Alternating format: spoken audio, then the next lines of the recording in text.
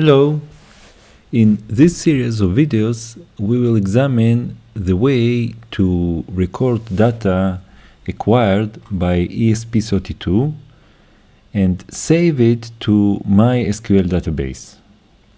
In order to do so, we will take ESP32 controller and send a data to installed MySQL database, which will be installed on the PC.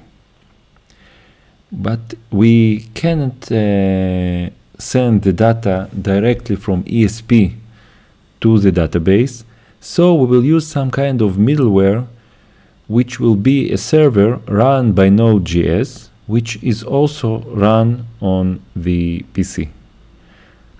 And in this way, the data will go to the server and then will be saved to the MySQL database.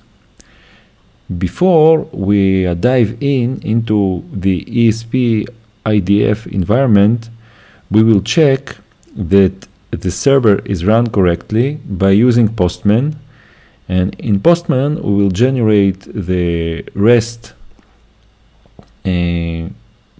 post command, which will send the data to the server, and in this way we can check that the server is working correctly. After it, we will go forward and check the connection between the server to MySQL, and after it we will send the data from ESP to the middleware and then to the MySQL database.